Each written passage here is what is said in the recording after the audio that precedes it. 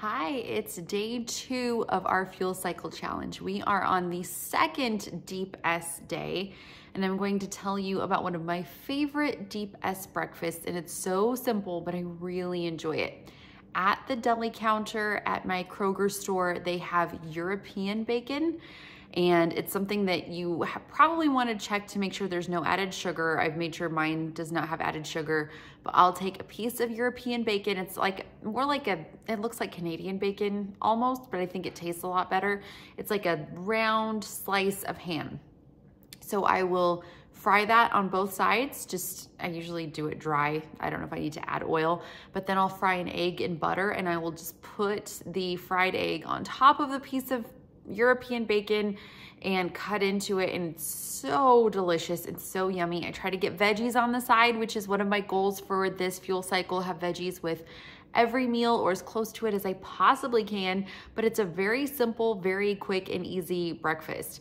I definitely am hungry this morning after having a fried egg, planning to have second breakfast, so that's totally okay. I still would love for everybody to be spacing their meals correctly. So if you're in boot camp with me, you know all of the tools and cheat sheets and resources we have about meal timing are so important, and we emphasize that a lot in boot camp because it's something that makes a big difference. So if you're in boot camp with me or you've been in boot camp with me, I expect you to have the timing down. But if you haven't gone through boot camp, I really encourage you to watch your timing and space your meals correctly. And just be aware that if you're hungry and you really can't make it to the 3-hour mark between meals, just get your something really light. If you could do an FP snack, if you could do like a piece of meat or something like that, that's okay to do on occasion, but in boot camp, you understand why we don't want to do that too often. So just watch your timing as closely as you can. Enjoy your day of Deep S meals. My plans for today, which are flexible. Sometimes I can't always do exactly what my meal plan says. That's why in boot camp we have your plan A, your plan B, your plan C to help you stay on plan no matter what. But my plan for today was fried eggs and doing something with meat for lunch, probably leftover steak with some sauteed veggies on the side for lunch.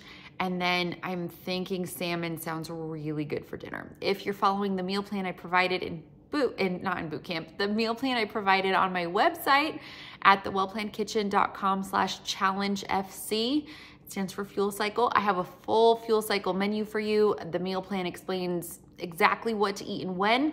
I'm not following that particular meal plan this time. I love that meal plan and I've done it so many times, but this time we had a big winter storm and I didn't have everything that I needed, so I'm kind of winging it. And when I went to the store, went to place an order online for other foods for the fuel cycle, they didn't have everything that I would have chosen to have. So that's why for these Deep S days, I'm kind of winging it a little bit, which is something I enjoy doing with fuel cycles. Anyway, I'm just sticking to Deep S foods for yesterday and today, and tomorrow we'll move on. So if you're joining us for this fuel cycle, I'd love to hear from you.